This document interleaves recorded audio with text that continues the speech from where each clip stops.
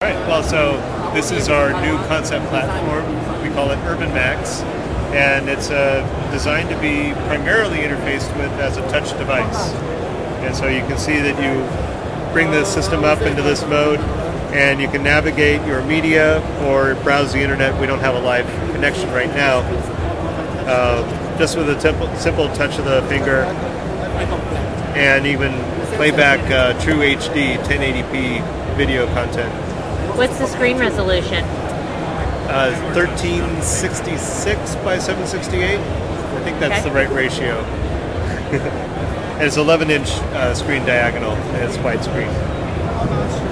But touch is not sufficient to do everything that you want to do with a fully capable system like this, because this is a Core 2 Duo Centrino 2 platform. So you can slide the screen up to expose a keyboard, so you can type in web addresses or text or whatever you want to do there.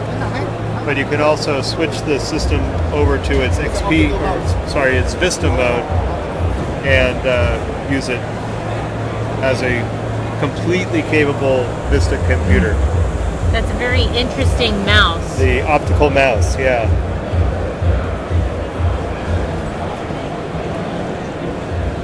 Cool. So this is a prototype system.